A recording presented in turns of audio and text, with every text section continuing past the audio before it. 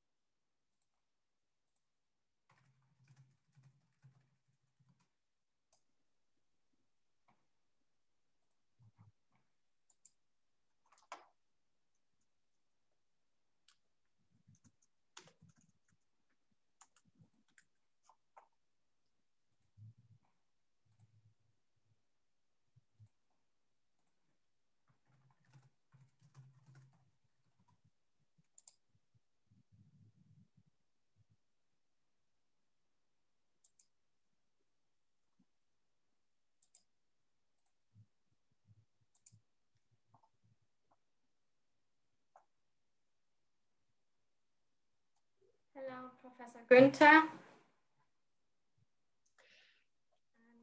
Hello, Christina. As the director of UNU-FLORES, I'm delighted to welcome you all to this first event in this very special series, I have to say, the International Water Colloquium. Before we begin, I would like to take the opportunity to express my appreciation to all the people, and there were many, who have worked so diligently to bring this event together, both in research. You saw the list at the beginning of this session, and behind the scenes. And to you, our valued participants, for joining us on this journey.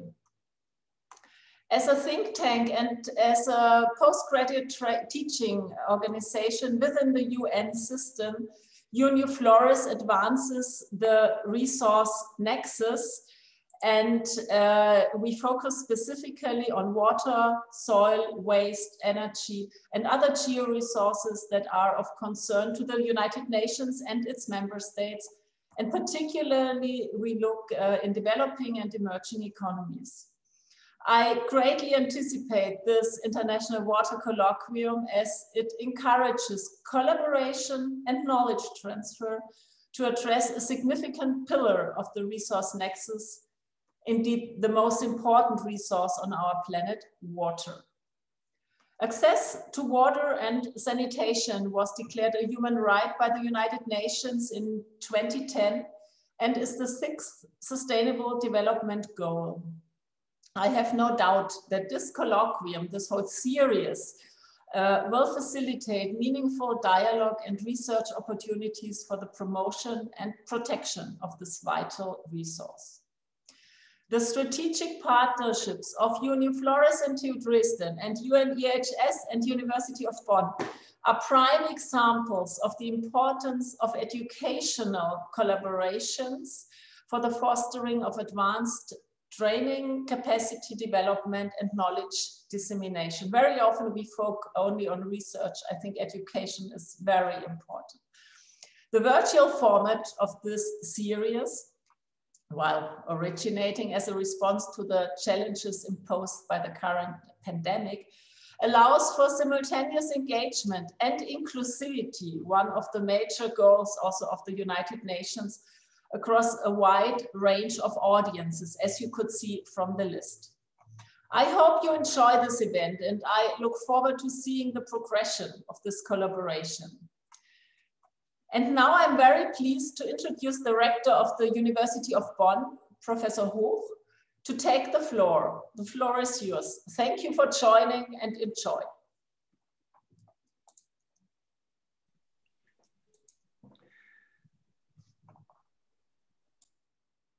So thank you very much. Am I up already on the floor, Christina? Okay, so I'm going. So my name is Michael Hoch. I'm the rector of the University of Bonn. And let me first start by thanking the organizers of this colloquium, in particular also the colleagues from UNU-FLORES, who have been basically at the center of the organizing team. Thank you very much for giving us the opportunity also to show what type of interesting topic this is, but at the same time, how nicely we interact. So then, of course, we are in a crisis. So the situation for us, for all the universities, so this applies for the University of Bonn, for University of Dresden, and for many others, is very challenging. And in fact, I'm working day and night to think about regulations, how to handle the pandemic for the students and also for my colleagues. But it's very good that also in these times where we realize that international cooperation is very important. And maybe in particular, in maybe the biggest crisis of our health systems, the biggest crisis of economies with many dead people also that we have to worry about, that in this situation, we need more international cooperation and not less. And the fact that we're coming together here scientifically makes me happy that you know, we basically, we are on the right track. And in particular also for this topic, hydrology, water. So I'm a biologist from training. I know that water is at the core of life, and therefore this is very important to think about water resource management and of course ecological questions associated to it, and you know, how this can serve basically humans and their environment and development. So water resource management is very important for us. So at the University of Bonn, we have quite some tradition in this topic. So there's many people working on it from a geological or geographical side, but also from the side of biology, as I was mentioning. So we have a Bonn water lecture, which we have since many years, like 15 years, I think. And we have a new colleague who obtained an UNESCO chair. This basically with the topic of human water systems in the Department of Geography at our university. This is Professor Evers, who plans to set up a Bonn water network, even an international network about this topic. So we are well prepared at the University of Bonn. And of course, what is very good for us, that we are in the, if you want, in the capital of the United Nations institutions in Germany, namely in Bonn. We have, I think, in the meantime now 24 or so secretariats of the United Nations on topics such as biodiversity, sustainable futures, and so on. And I think the water topic is very well placed in the city of Bonn. So thank you, you know, for also being able to participate, and I hope you will have a very interesting insights in this colloquium. Thank you. Thanks to you, Professor Hoch, and also thanks to you, Professor Günther, for this really warm welcome. I'm Christina, and together with Farid, we will be the moderators of this session, of this event series, and guide through you all the lectures. So just a bit of housekeeping for the moment. So for people who are joining us from Zoom, please use the chat function for any technicalities or technical issues, and the question answer session or icon for the content related things. And we will address your questions in the end of this event today. And people who are joining from Facebook, please use the comment section for any questions, and we will try to address these as well in the end. And now I give the floor to Serena and Jorge, or George, who are today the researchers talking about giving their insights about the cooperation of the project. And Serena is the Associate Program Officer at UNU-FLORES, and George is a researcher and professor from San Carlos University in Guatemala. The floor is yours. Hello, can everyone see me? Okay, I will start sharing my screen for the presentation.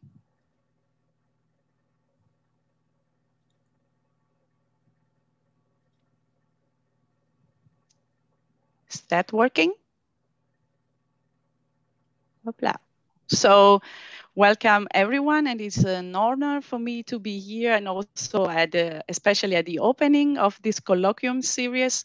My name is Serena Caucci. As Christina kindly introduced me, I'm working at the UNU-FLORES for about 5 years, and I'm an associate program officer here on the resource Nexus. Today, I would like to bring you to the journey of one of our projects, so-called SludgeTec, which has involved multiple partners from the South America and the Central America. And I'm really happy to have next to me my colleague and now becoming a friend, Jorge Cifuentes, which have been one also of the initiator of this project together with us. So let me explain why we wanted to start this research or this project in cooperation with Guatemala and Mexico on sustainable management of wastewater and sludge in decentralized areas of the Americas. So, well, one of the main reasons is that 80% of the wastewater generally worldwide is discharged into the environment without receiving any or poor treatments. And also because Latin America has a high concentration of population in urban areas, and also this affects strongly the availability for water treatments. At the same time, the existing infrastructure in the area are not that high in terms of presence, only about 40%, but only 20% of them are effectively working. So this was our initial motivation to start working with the partners. So as a general info, we have our project was financed by the BMBF and from the CONACYT from Guatemala point of view, and an additional contribution then from the FIABI, the Fideicomiso of Mexico. So the main objective of this proposal was to facilitate, therefore, a co-design process between international expert and local actor to agree on potential sustainable solution in wastewater treatments. Based on that, Serena, yeah, sorry. We can't see your slides. Sorry. Can you see my slides? No, we can't. Sorry for interrupting. Oh, okay. No, very good that you said that. Now? Not yet. Can you? No, not yet. Okay. Because I'm actually seeing it all. What do you see? Do you see me or? You just see yourself, yeah. Okay. Let me stop then and sharing, and I will start sharing again if you don't mind. Yes, now we can see the screen. Now, hopefully you will see also the presentation. Do you? I can see myself. Now we can see the All presentation. right. Okay, very good. So apologies. I hope that you will be back to me on the problematic here, why we started on this to work on this project, and the necessity actually to address also international cooperation on this issue. Here I was on the basic financing of the project, and here I would like to give you also a look at the structure of the partners which were involved in this project, because if I'm here talking about SludgeTec project, I want to acknowledge all the work that the partners have been doing with us, and also the previous colleagues and actual colleagues at FLORES, which have been hardly working on the project. So we have two international project partners, which was the USAC of Guatemala, the University of San Carlos, and the FIABI, which is the Fideicomiso of Mexico. From the German partners, we had beside UNU-FLORES, where Tamara Avellan and myself, we were co-leading the proposal, Angela Hahn and Sabrina Kirschke, Lucia Benavides, our ex-head of the program, Iroshad Etiarachi, Let me name all, Andrea Müller and other interns. On the TUD side, at that time, our now director, Edeltraud Günther, which was involved in this project from the TUD side, together with Anne-Karin Uske and Christina Dornack. From the DWA, which is the German of Water and Wastewater Association, we had a couple of group leaders working in there with this, namely the head is Roland Knitschke. Why I'm saying that is that our partner have been so necessary and worth it that I want to give them the acknowledgement for this project. So despite our work and our project was dealing with two different case studies, I would like to focus here only in one due to the reduction of, the limited time given. And I will show you the case study that we have been selecting for Guatemala. For Guatemala, we have been choosing the area of Panajachel, which is a city at the Atitlan Lake, which is one of the UNESCO patrimony and for its beauty. And due to the touristic activities and economic development in there, the pollution of the lake has been increasing for the uncontrolled release of wastewater into the area. In place, there is a municipal wastewater treatment plant, but it's not sufficient. So actually is below the required volume capacity, and it's having a problem with the maintenance of the system.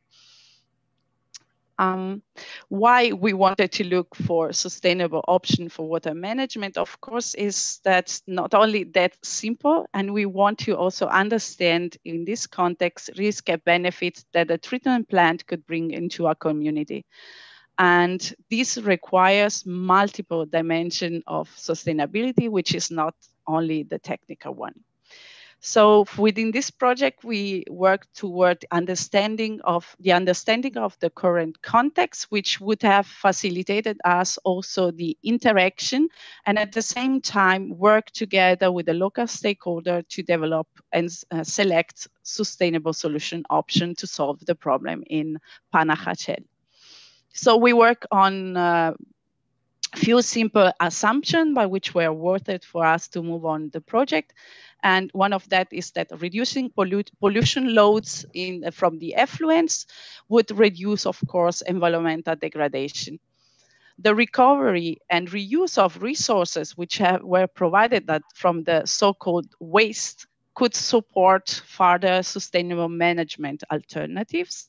And at the same time, a transdisciplinary work would increase the delivery of and success of these implementation processes. And of course, inter and transdisciplinary vision are necessary to determine the nexus problem and to work toward a nexus-oriented solution. With this work, we started then to apply our nexus approach, which is based on determining the nexus problem, defining the scope of work, identifying solution option, and the cycle would continue via implementation of selected nexus option, evaluating then the impact, and then to go iterative toward the next cycle of investigation. Due to the limited time and resources, which was limited to 18 months, we work only until identifying the nexus option through research. And how did we work on? Of course, we did define the status quo of the situation in the area in Guatemala and Panajachel. And for doing that, we have been performing sustainability assessment, wickedness analysis, and social network analysis that includes stakeholder analysis and power mapping. With that, we would have been able, or we were able to identify bottlenecks and try to overcome them.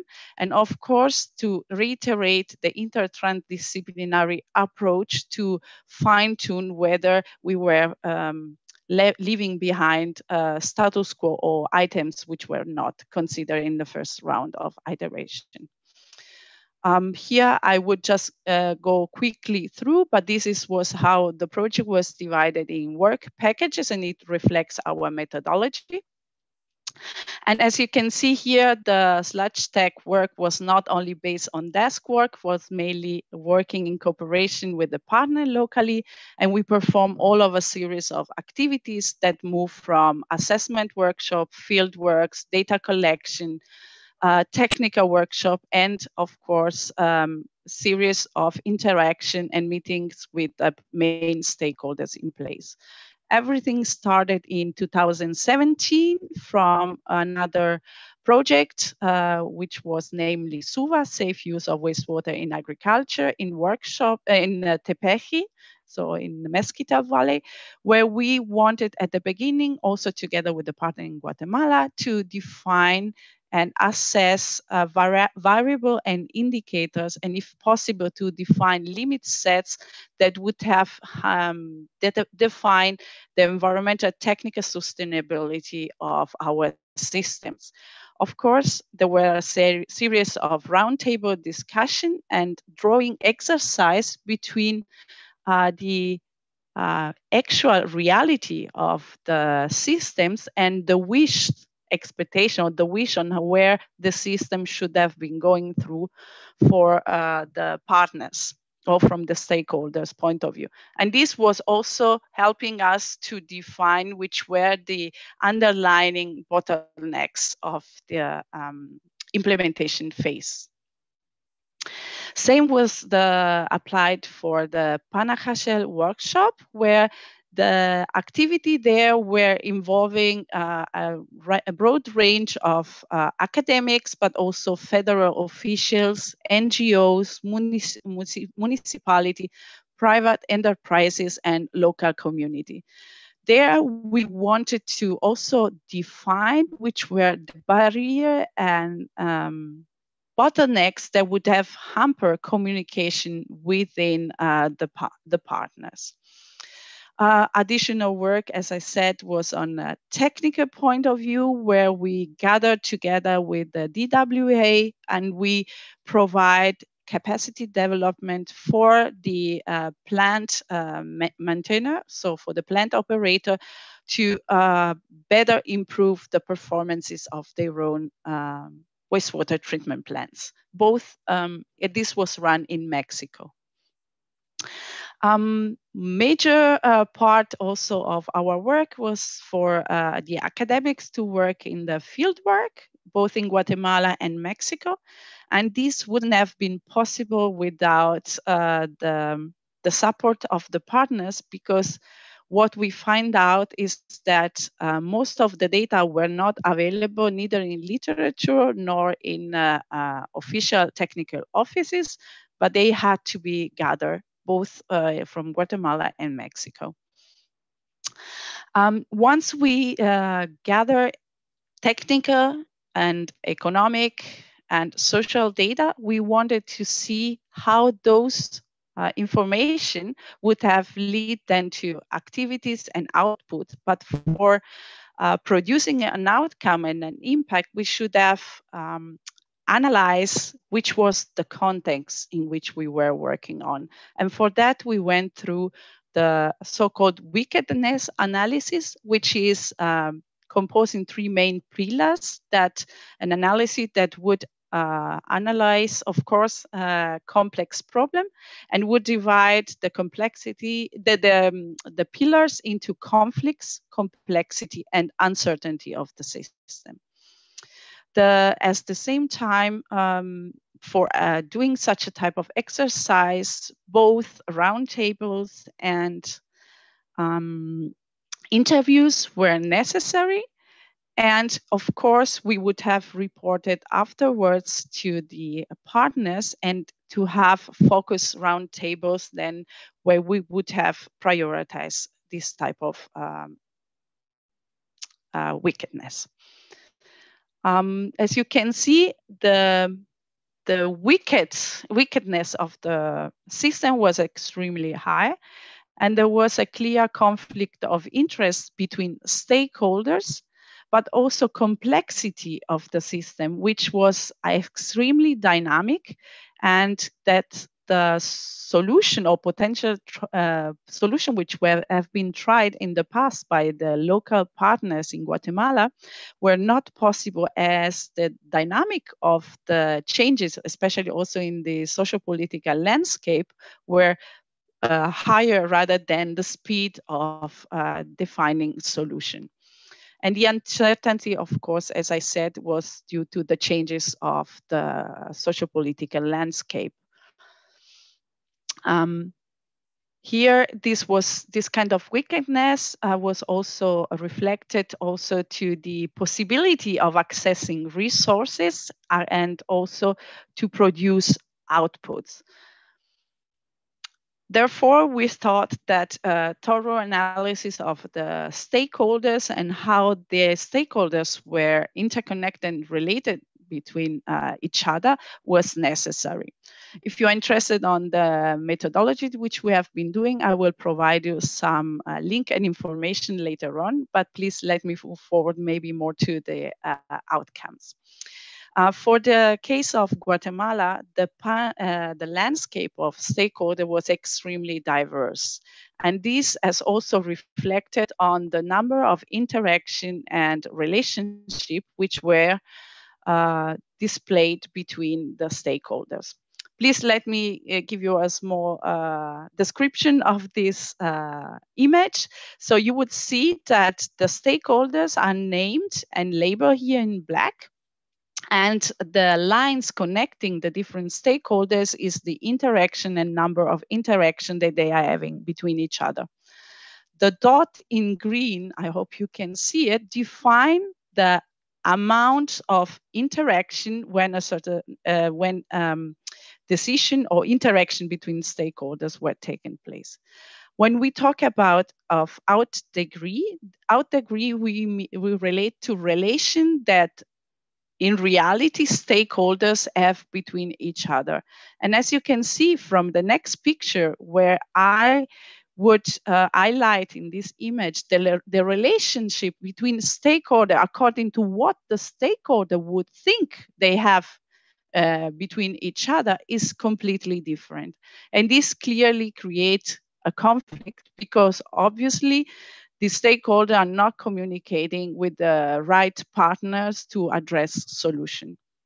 The landscape of a stakeholder changes also when we talk about who's taking the decision, when there must be an implementation or a solution to be implemented.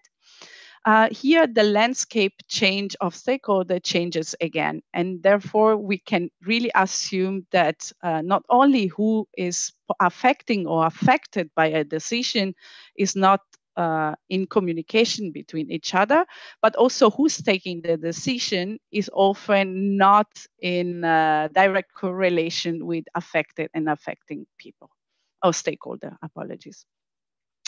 I quickly go through the sustainability data set that we have collected. This is just to say that the stakeholder analysis also help us on defining social, technical, and environmental data. And we have built also in a co-participatory approach this data set, which has then allowed us to define the status of sustainability of the system. The database has included more than 3,000 data items, and they were also, the sustainability was defined according, according to, here we go, a distance to target evaluation. So as you can see here from the table below, you will see that all the social, technical, economic, and environmental side of the dimension, of sustainability were evaluated as a distance to target. And what is highlighted here in yellow on the right side of this table clearly highlights that the dimension of sustainability were rather low in terms of non-sustainable. And when we talk about red, that this was related to the economic factor, the system, in this case, the wastewater and treatment plant in Guatemala, was extremely unsustainable. The variable in green mainly related to environmental sampling, and this was redefined as okay and sustainable because it followed the monitoring guidelines of the Guatemala. So when we move now to, okay, what we learned from this exercise of defining and talking with people, we understood of a series of potential implementation that could be recognized as accepted by the society, but also in need of being implemented. And despite that there is a high unsustainable wastewater treatment system and a fragmented stakeholder landscape, we could conclude that there are improvements that could move the system toward a sustainable one. And this is relates, of course, to the technical part, which is related to the performance of the wastewater treatment plant, but also in retrieving data collection and possibility of storing in a technical office such information, and of course provide data exchange among stakeholders. This was one of our major bottlenecks when we had to then assess our sustainability. Of course, there is a need of strengthening social networks and at the same time to improve the management and governance strategies, but those have a different timelines, and I would say it requires a relatively large amount of time.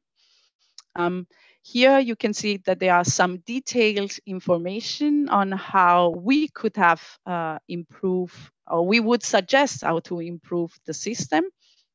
And I just named a few of them, like, for example, to have a continuous source of electricity and supply, which was found, for example, for the efficiency of the wastewater treatment plant problem. And of course, alternative energy supply would have been also a more sustainable one. Of course, increasing circularity of byproducts of the wastewater treatment, for example, reusing the sludge, or making use of water effluents, and also, why not, of biogas, that would be a solution to follow. From the data collection, I don't need to repeat myself, but definitely a better documentation of the data which were collected in the different offices would have been extremely of value when we would like to speed up with the implementation process of a sustainable solution. Of course, the strengthening of the social networks had also for our project extremely relevant value, because Guatemala is highly based on participatory approach where communities have a strong say in it. And so the government should seek on strengthening also this relationship with the communities. Last but not least, of course, improving management and governance strategies. And of course, a prioritization of action should be clear to the government and also to the local authority. And this would have been also beneficial for being flexible in the decision-making process as the socio-political landscape changes quite frequently in Guatemala. Of course, the mapping, the exercise that we have been doing within the frame of the SludgeTec project would have been also beneficial for the government office, and running a power mapping relation between stakeholders would have also helped on understanding dynamics and barrier to implementation. As I said, there is a lot of material out of it. There is more to say in terms of content of SludgeTec project, but today we are here to dialogue and to understand what is the benefit of a cooperation. Here I could show you what cooperation can lead from the content point of view, but there is much more behind. And I'm really looking forward to explore this together with my colleague Jorge. With that, I would like to thank you all the plethora of colleagues which have been contributing to this project, the one that are still contributing, and nevertheless, even if I couldn't list all of them, all the stakeholders of the two countries, Mexico and Guatemala, for their extreme support and motivation to work with us. With that, I would like to thank you all for your attention, and I'm looking forward to the question later on. Christina.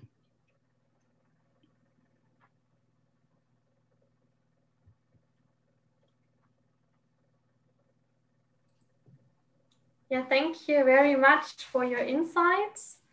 So it would be great if we can start now the dialogue between both of you. Okay, just first of all, I would like then to bring to the floor my colleague Jorge.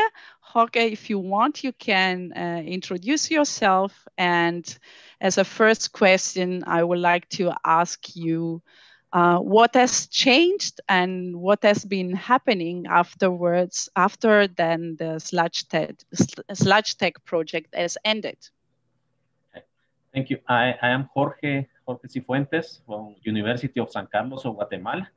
I'm principal researcher at the Faculty of Engineering. I'm glad to be here. Really, thank you to UNU-FLORES, TU Bonn, and thank you, Serena, to share the part of the project that we have, the 2 years project in Guatemala and Mexico. And about your questions, many things are improving.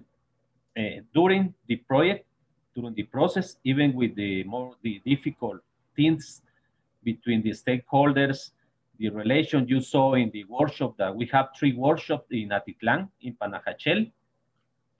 We visit the Los Cebollales, is the wastewater treatment plant, but now it's improving in something.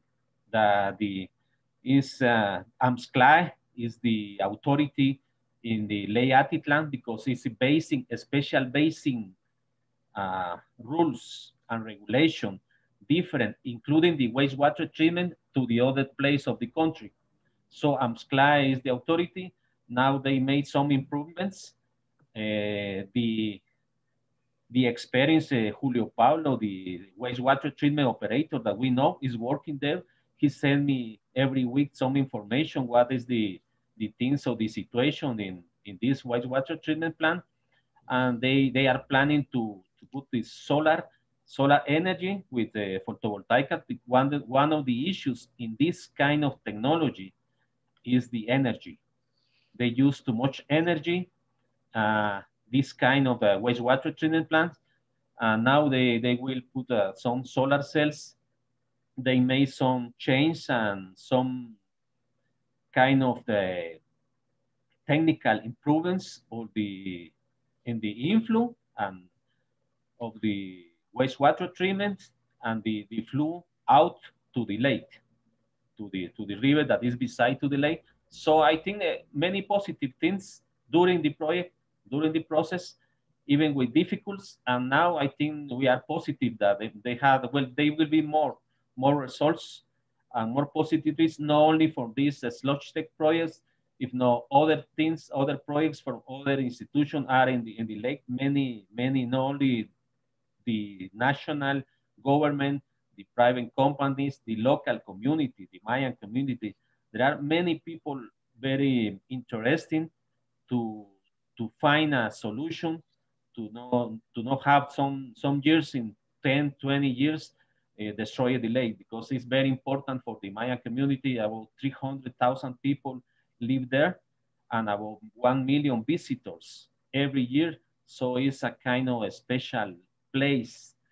You know, yeah, and 100,000 people still take water to drink water from the lake. Yeah, and what we have noticed there is also this like hidden conflict, I call it. But it's that, of course, there is a Maya community which is living out of tourism, but the tourism per se, not as in a negative accent, but it's creating, of course, what is so-called the pollution, which is then impacting the lake. And this is, I think it's very good that awareness reach out to the right place, to the people that could take a decision. And I'm really happy also to hear, and this is something that also was one of our celebration, that despite the government, the local government has changed, the operator of the wastewater treatment plant could remain in place. Is that true? I mean, usually there is quite a lot of dynamics in changing also in the technical office, or? Yeah, many things inside. It's not just technical things. There are many things you have to be consensus with the different communities, different stakeholders around the lake. There are many hotels, the fishermen's, the transport for by boat to the tourists and the people, the farmers. So there are many stakeholders inside to the lake, but one of the thing positive, it was the workshops, that we have 3 workshops in this project in Panajachel, and all of them were discussions, but they didn't know to each other at that time, some of them. Now they know, there is some conflicts and some different points of view, but all the people are interested in finding a solution and not destroy the lake. This is I think the positive things that one of the things that we had results in this SludgeTec project. Yeah, and I also think what was another, I call it achievement, but I think it's the community that has been working toward. It's not our achievement, but rather their achievement, is that they consider us at the end not being another person or another institution that wants to do research there, but not giving anything back. So rather as a taker, but really we spend an enormous time or amount of time together with you to build trust in the community, so that our advices wouldn't have been taken in a negative way, but rather as a constructive way. And I think this is the way how I consider cooperation being effective. And at the same time, it's something that we shouldn't forget. Building trust with our partners is one of the time-consuming part, but at the same time, the one that could give more rewards outcome. Yeah, that's true. And the community, that is the most important. And save the lake. This is the normal. Yeah. Jorge, by the way, how was then as an academician then afterwards SludgeTec? So could you use SludgeTec as a platform for other projects? How has changed then your academic work, if it has changed at all, or what's going on in there? So we have now water is very important for us. It's one of the special point to research in my unit that we have on the Faculty of Engineering. And we have another 3 projects in water.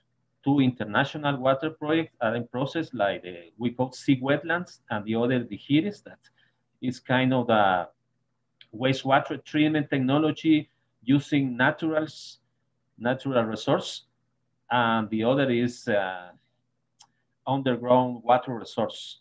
This is 2 things very specific, even in this area, in Mesoamerican regions. Supposed to be, we have a lot of water. Now it's raining. You know, the hurricanes in Central America now. Yeah. It's raining and colder here, but Honduras and Nicaragua and the Caribbean part is worse. But even if we have this rain, there is a lot of pollution, and some population, big cities, they don't have water. They don't have drinking water access. So water is the SDG number 6, and this the most important of all of ESG for us. So we have these 2 international projects also with German institutions, with South American and Central American institutions, many of them, at least 10 different institutions. So this is the other positive things that we get with the SludgeTec, the network, the research, UNU-FLORES, TUD. Now we have with Leibniz also, Peru, Uruguay, Mexico, Cuba, and Guatemala. So this is very important to have this kind of network. And we have another 2 projects in water resource, water management, internationals. And I'm really happy also that our UNU-FLORES also applied other times for a project with you, and we have been also successful. And I am really happy that this network is growing because it's also building kind of a memory of what we have been doing. And we hope that maybe in the medium term, we might have some result or impact that would give like a better solution, though challenging. Question, Jorge, now again, what's talking about this, water management is important. So what makes a good cooperation in water management at the international level? So what is a good cooperation for you in your understanding? There are something that it's not like make the research in the lab, in laboratories, in the campus, that go to the field, especially in that places like Lake Atitlan. They have had some different problems, not only waters, or they have transport, food, the other thing, poverty, and something. So kind of major research in combination with international institutions is good because they have experience in other countries. It's not the same. We cannot import even from Mexico solution there, in Tepeji, for example, that taking Atitlan. It's not the same, but in some things, this experience is important to how to management the projects, how to go to the communities and try to handle the situation. Is because it's not just take samples and it's not this kind of research. It's more social work, a lot of social work, work with women, work with the local, the schools. We visit also the school with children, with teachers. So talking about water, what is the importance of the water? And that is it's kind of the experience that is important to have in this region, in Central America, in Guatemala, but also can globally doing and can be export to other places like maybe Africa, South America, or Caribbean countries. So that is one of the good points to have this project. And I also think that it's not only in one direction. I think as a UNU-FLORES, but that is in now, let's say in Germany, we have learned also strength and a potential way out to see a solution that probably in the more developed countries, if you want to say, they might not be understood. So I think that there is this mutual exchange also of understanding process and identifying solution that has been worth it also for FLORES. So it's not only you have learned and gained something, but I think also we have done the same.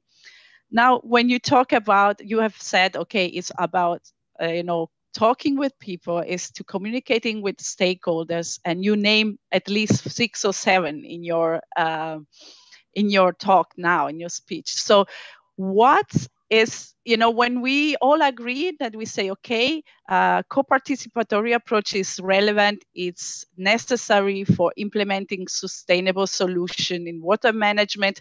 But then when we come onto making an action on it, it's so hard. What makes this fact of interacting with different stakeholders and engaging with different stakeholders makes it so difficult? What's the trick, and maybe what's the solution? If you have. Yeah, that is, even if it's one country, it's not the same, the kind of the problems that we go to Lake Atitlan area, or go to the east or north part, how to handle, how to get together the stakeholders and trying to find one solution. This is it's hard, it's difficult that you say. But there are even still now, there are 2 or 3, I cannot say teams, but three kind of proposal of solution to the wastewater treatment, not only the wastewater treatment in Lake Atitlan, and still these three point of view are have not find the consensus. So do you think that it might be also a conflict of interest in this playing a role, being a different stakeholders, that could slow down the the process? Even one of the solution, I think there is a lot of conflict of interest. So can be not just the interest of the community, the interest of the Lake Atitlan, or the interest of the Guatemala, or because Lake Atitlan is not only for Guatemala, it's really for it's a richness for the world. And there are conflict of interest, and they don't see how affect this. No try to make the consensus and wait every year more. They don't see, but they don't have maybe bad interests or bad actions.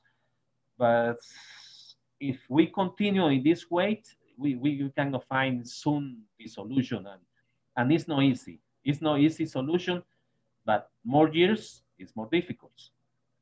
Yeah. And well, maybe what I can say also from the project per se, because you are talking already at a bigger boundaries, a bigger, larger scale.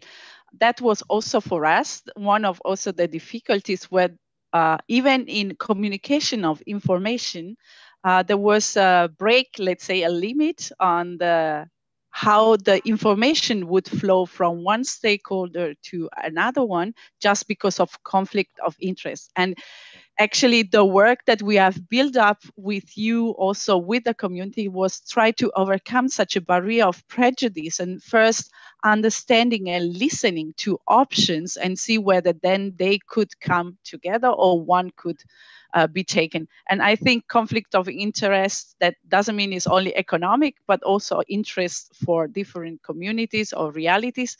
It's a part that I think cooperation project should tackle more, maybe by providing example on how similar situation have been overcome in maybe places where the governance is similar, for example, to Guatemala, but also giving other examples. So what could be a solution then? Yeah, that is it's very important, because it's not just technical solution that we can have a good wastewater treatment system. It's not just this one. It's more the community, the trying to find a consensus to all the stakeholders, the government, the central government, the political issue, the local governments, the municipalities, SCLA, of course, and the universities. There is another 2-3 universities working in that in the lake. But I'm not negative to that, because all of these 3 options that they are on the table, they have the main interest is to save the lake. So what is the one point is its consensus.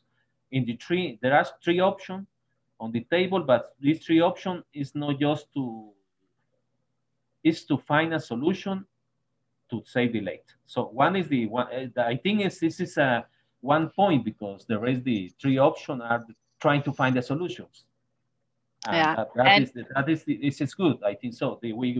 We start for this, and this is political also. The most important thing of that is political decisions from the central government, and they can go to handle it, because there are different institutions working that in the lake. There is CONAP, INAP, SCLA, MAR, and all the environmental are working. Even the health minister is working in the lake. So this is the who can find the best solution. No, try to make the decision is the government. Thank you. Maybe one of my last question is that maybe the problem of data availability, because this has been, as I said in my presentation, has been one of the other problems that has hampered then the speed also of assessment of the status quo in Guatemala, right? So often data were not available, and we had to work backward on retrieving either in field or through specific interviews or through the academia data that would qualify us for doing, for example, sustainability assessment. So how do you think what would be a solution for, I mean, it's not only for Atitlan, but in general, how could we overcome the problem of data gap, and which could be a solution that could be placed in place for collecting data or to have a reliable source of data information? Who has to have all of this data and information that has to collect? I think it has to be AMSCLAI, because it's the authority at Atitlan. But they have, and they do every year, some some kind of taking samples every month. But even in that, there is not enough information, especially in social, the community, where is I'm not talking about just the results of the wastewater treatment analysis or the water analysis, but in community, in political, in interest or stakeholder interest, that is still is the lack of the information. Collect all of this information and trying to get a consensus is one of the things that to find in better way and in less time to go to find a way to what we have to do now. Yeah, yeah. Maybe it's also one of our opinion, and it's also that information were there, but they were not shared. So I think despite AMSCLAI is the official in charge, there is often also overlapping in roles on responsibilities. And this creates also partially a conflict and transparency on sharing information, despite maybe the different stakeholders might be in owning those information. So maybe what we have done with also our project was bringing them on the table and making realize that basically we had data. So we had probably repetition of data that could have been avoided, also in terms of efforts, if we would have just come on the same table. And I think this is the part that now AMSCLAI is trying to take over to create more participation also on data collection. Is correct? Yeah, they have, even there's a public information, because AMSCLAI is a public institution, and if they have some data, this public information we can get, and they were very open when we visit, even, but still they even that what they have in other things or parameters is not enough. I think there is perhaps have another institutions out the late. Another 2 or 3. Okay. Yes, they have, but it's not collected. We create complexity. Yeah, this is that you say, even one people is what is weekend. This is they are asking, yeah, why you put weekend at that. This is no the word, but maybe you later you can explain why we put this word in that. Yeah, yes. But this is, it's not that they are, maybe it's not that they are yellows with the documents or the information that they have. No. That they. I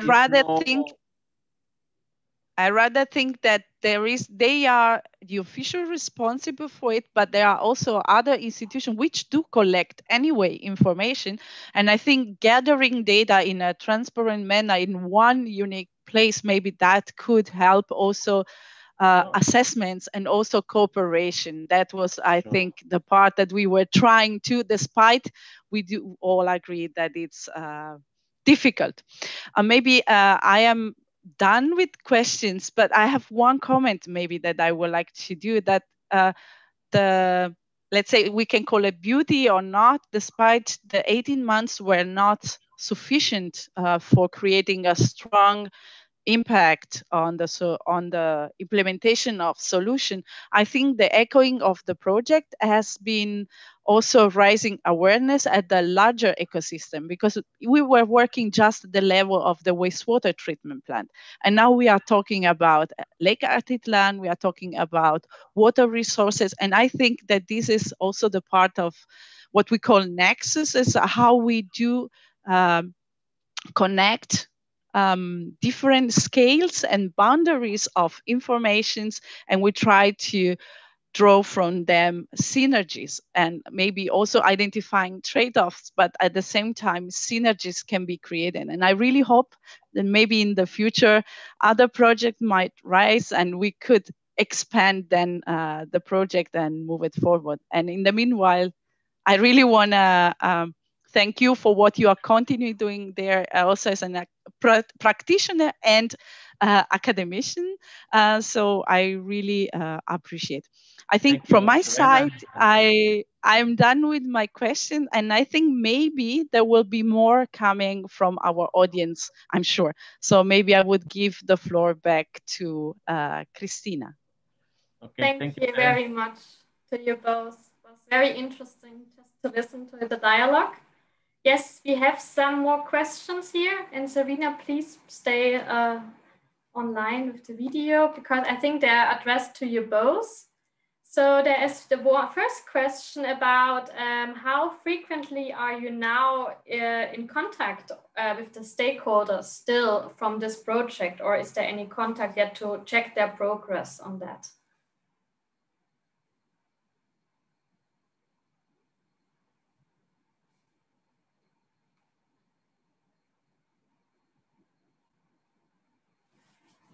But George, feel free to reply as well if you want. Oh, I was muted. Sorry. I just want to say I give the floor to Jorge because he's our also guest and he's maybe more than informed. Jorge, are you there? Have you disappeared? Okay. Sorry. Please, can you repeat the question, because I'm checking the last one. Could you please repeat the question so I can? Yes, so it was asked in the beginning. So how often you are still in contact with the stakeholders, if you are still in contact with them, and to check their progress on the project? Yeah, we still have a lot of communication with the Lake Atitlan stakeholders. Even we have another water, not at Lake Atitlan, but in different regions of the country in water research.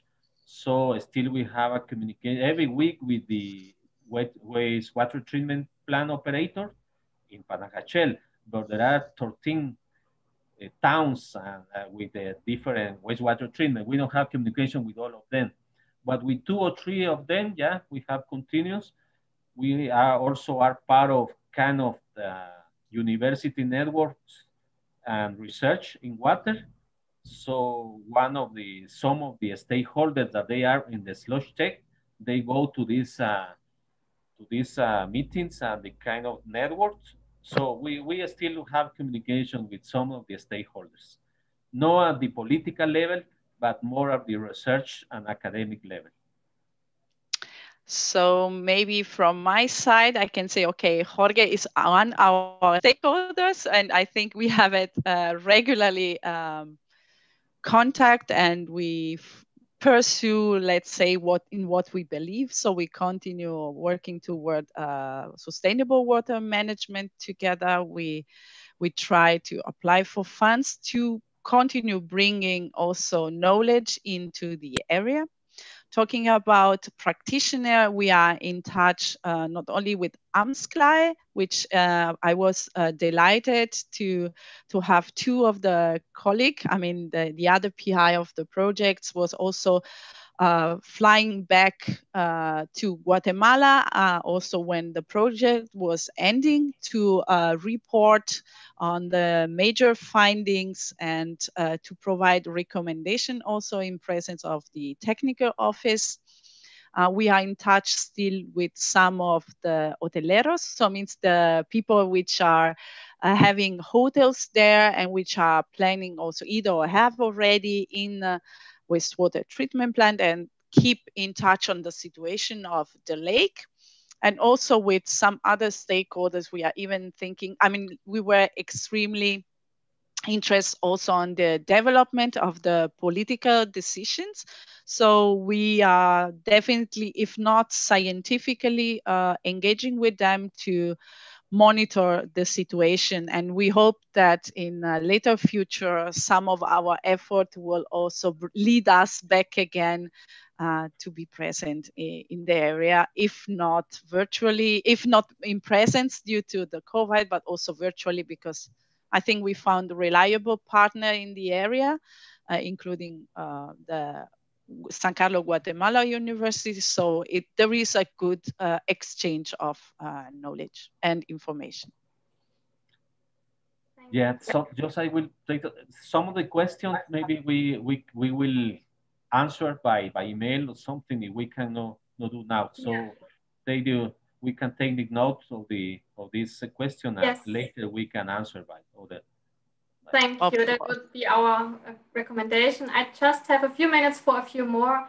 And I also saw that Tamara, who was part of the project, tried to reply to some of the questions already in the chat, which is great. Thank you. But thanks, she also Tamara. has a question to Jorge. What would you say was the biggest impact for the wastewater treatment plant at the lake Atitlan from the SludgeTec project? But now that, as I told you, I have a communication with the operator of the wastewater treatment plant. They, at least some slides, make it some improvements and technical. They are planning to put a solar energy in perhaps next year. You know, this year about for the problems that we have around the world, everything is in standby. Many of the things are in standby, but some of the solution of the SludgeTec proposal or results and the other projects that are involved in the Lake Atitlan, they will apply. Some of them they will apply, and they are applying now some of these technical solutions. Okay, because her second part was what specific changes did you see, and which way are the recommendations from the project being implemented? Communication is one of the most important things. The communication, and even there is a good things or no really good things. The communication and the information, the open information, that we have this and this place, because you know the Panajachel is one of the tongue of the at the lake. There are more. Maybe it's the principal for the population, but it's one of the example that if we made something, we can get together to find workshops, network, and trying to find a solution. I think the communication is the most important result of the SludgeTec and the network. About technical insight, still are in process. Yeah. Okay. And another one from Muhammad. He would like to ask how's the contribution to the SDGs, the Sustainable Development Goals? Yeah, I think it's quite a big question, but maybe you find a short answer. If it's water, it's SDG. Yeah, maybe Serena want to answer. No, go, Jorge. Yeah, for me, because I in water research, the SDG number 6 is the most important. In this part of this region of it's almost maybe 30% of the population of the world still don't meet the wastewater treatment, drinking water access, sanitation. There is no access. So the SDG number 6 is the most important. It includes everything. Include energy, include poverty, include development, include sustainability, include even circular economy. Everything is inside of the SDG number 6. If we don't meet the number 6, we cannot meet the other SDG. This is my opinion, and I, in different conference internationals, is the same. SDG is the most important. So one SludgeTec is part of the SDG number 6. Even now, Senacid and the University of San Carlos are research is mandatory to have something including as the SDGs. Has to be kind of improvements or including in the research project the SD, not only the number 6, but the 17th SDG. But for me, the number 6 is the most important. SludgeTec is part of the SDG kind of applications. And maybe just a minor note from me, as Jorge has already said a lot. I think that despite our focus was mainly related to the SDG 6, there are a lot of interconnections to other SDGs, and it's not that SDG 6 is the most important one, is that by touching in this case in our project, the SDG 6, we found a lot of synergies for working toward achieving other SDGs, as Jorge mentioned. So reducing poverty, well-being, sustainable development in cities, but also, as mentioned, the part of sustainable production, as we found in the area also possibility of reusing sludge from there, and there was also a marketability for that wouldn't move only for compost, despite being the major wanted or accepted solution, but also for briquettes and other possibilities. So wastewater, I've seen some questions, and meanwhile, I also thank my colleague Serena Caucci and also Tamara Overland, which are trying to answer some questions also in the chat. Thank you for that. We are a team, so works well. Also, the part that I want to say is that water reuse in Guatemala is not allowed at the moment. So we are working toward sensibilize also the public opinion on that, and maybe that will be accepted later on a second stage. Correct, Jorge? Yes, other thing that's the special area of Atitlan, they cannot export the sludge, cannot even to the other towns, they cannot bring from the Lake Atitlan area and bring to other places in the country, the sludge. The wastewater can be the same, even if one of the project is not that is to export, but by law, the Lake Atitlan, the management of the water has special rules, a special regulation, different to the other places, other lakes. We have a lot of lakes, but Lake Atitlan is the second one in volume of water in Mesoamerican region, include Mexico. So Lake is the deepest also lake, is more than 300 meters deep in some of the points. So that is, and also is protected area. Yeah.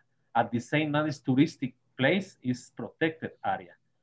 And one of the visitors go just for the tourists, but some of them go to research and trying to visit the environmental and the protected area and the cultural, because it's more than 70% of the population is Mayan. Yeah.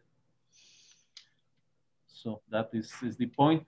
And this project is not really just a wastewater treatment project. Include many things. SludgeTec include many things inside, even social communication, analysis, and information. This is many things inside. Try to get the nexus. So that is very important. And the workshop, try to get together the different opinion, different stakeholders, different point of view, but with the best way to find the road or the way where we can find the solution in this place, in the area, in Lake Atitlan, but can be also applying in other places, of course, if it's successful. But, and it's will be and seems to be that it's successful. Thank you. Just a question to Rarit, who watched the Facebook live stream in parallel. Are there any other questions from this audience over there? Yeah, indeed, we have a question which is a little general, but interesting. What are the three main challenges that you have faced, encountered throughout the project? Yeah, it'd be good if you can answer it briefly as well. Jorge. Well, it's no, we can say the research the funds, but it's not really only the funds. Many things to get the right teams of research, local and trying to find this consensus with different countries, multidisciplinary backgrounds. And so sometimes that is one of the challenges of this project. Yeah. Okay. From my point of view, maybe if I think of three, first of all is the lack of data.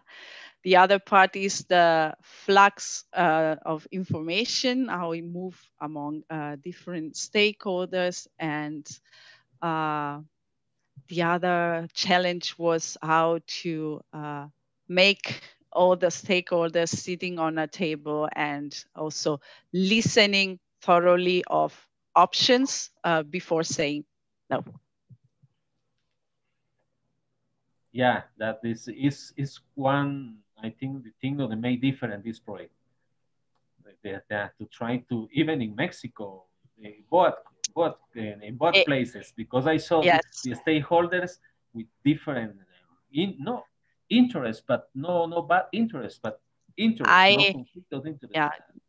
Due to the lack of time, we couldn't go through both examples, but for example, in Mexico, despite the number of stakeholders were way lower in number compared to Guatemala, the conflict of interest was higher, and therefore also the flux, the movement of information between the stakeholders was even lower. Yeah, it's one of the challenges. Yeah, thank you very much. Sorry, Serena, you want to say some final? No, I hope we replied to the question of Rashid. Thank you very much to you both and everyone who participated. Thanks for the insights to the project. I think we are almost done with this event, but we would now come to the award ceremony of the local design competition for the new project, which is now following. So I just share my screen and give the floor again to Serena. Okay, thank you, Christina. So, well, I couldn't find a better place where to announce this small competition. And this competition deal with designing of logo for our new coming project, which is called Smart Water Domain. Next, please.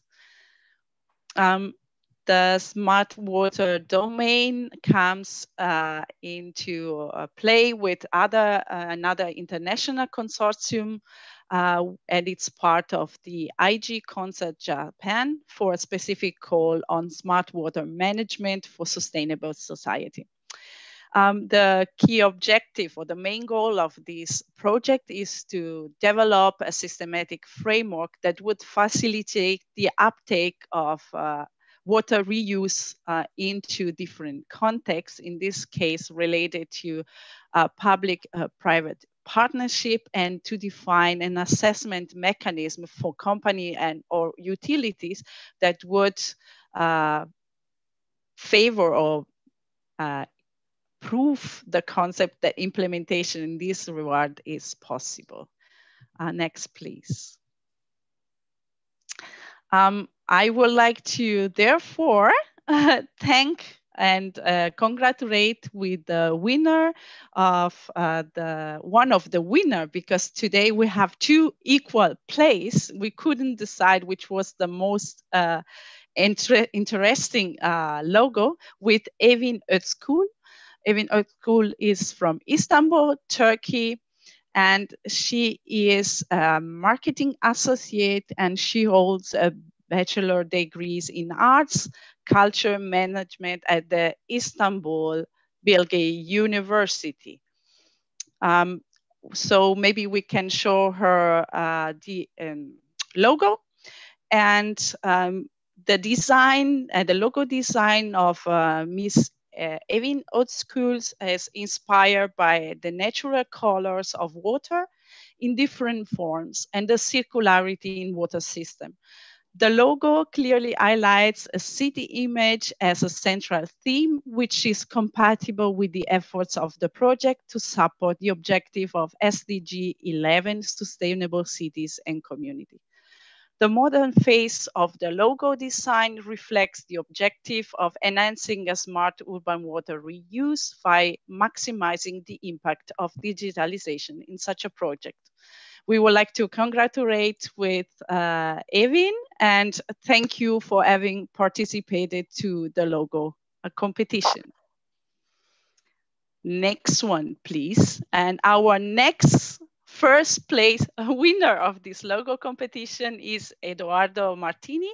Edoardo Martini is Italian born in Siena and is a postdoc at the Institute of Environmental Physics, University of Heidelberg here in Germany, and is a guest scientist at the Helmholtz Center for Environmental Research in Leipzig, Germany.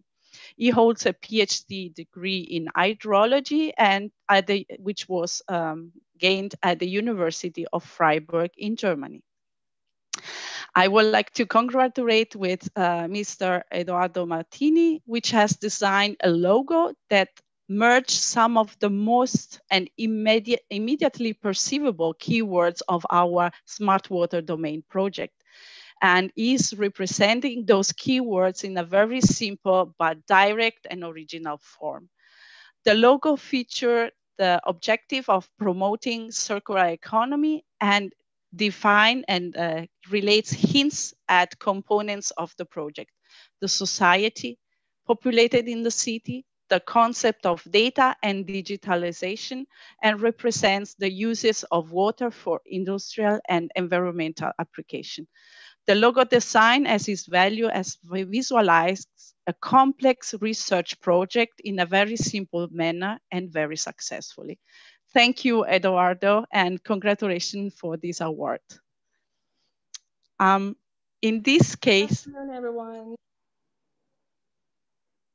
Go ahead, please. We want to say some words from our awardee, and we have Miss Evin Özkul, which couldn't attend, but she kindly sent us a small video.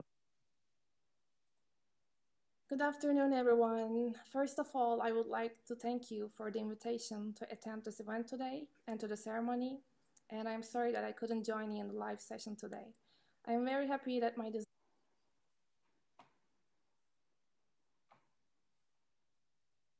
design has been selected as one of the logos of the Smart Water Domain project. And I would like to thank all of the organizers and the committee for this great honor.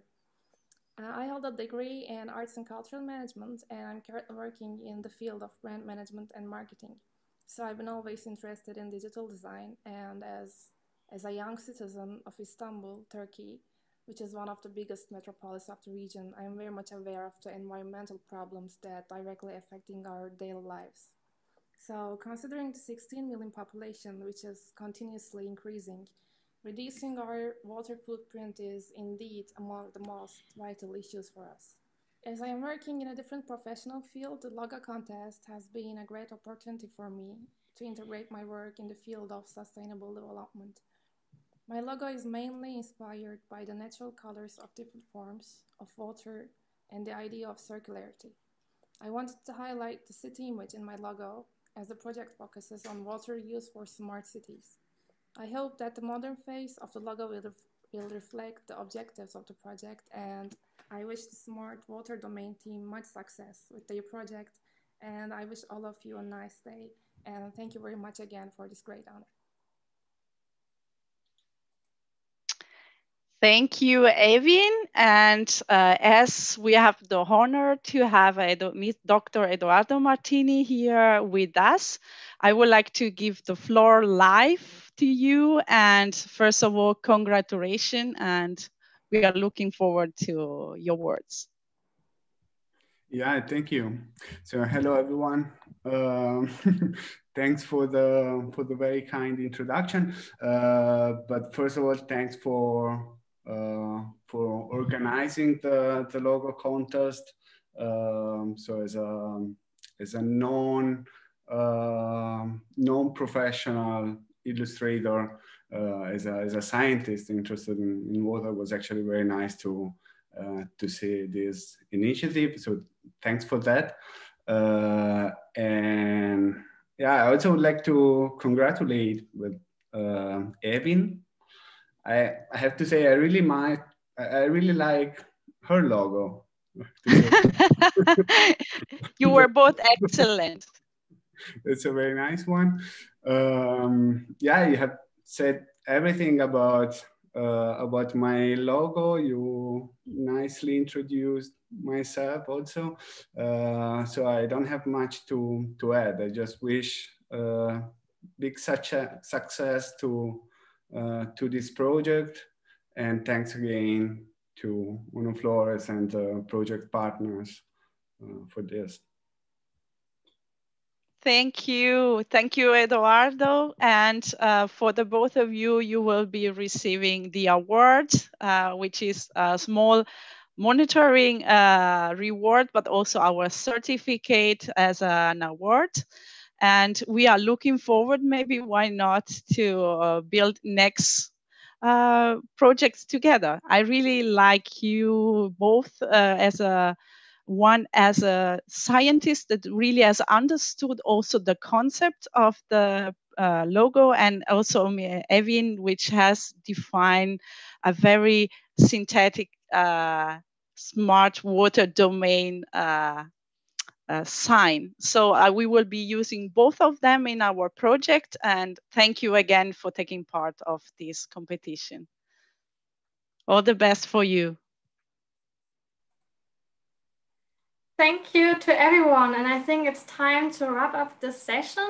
And also congratulations again to Eduardo, to you here, and thanks for George and Serena for joining us at this event today. And also thanks to you as a participant, attendees, for joining us at this event live here. And if you have any other questions, content related, you can reach out to Jorge or George and Serena directly. We just put the addresses again in the chat. And I just would like to share my screen again to highlight the next session. So as we mentioned, this is an event series, and we will have next week researchers from University of Bonn and UNU-FLORES in Bonn being part of this event, and they will talk about their insights about cooperation in research education. This will take place again the same time on Wednesday next week on the 11th of November. And yes, I think that's everything from our side. Thanks again for joining us, and have a good afternoon or good morning wherever you're joining. Thank you.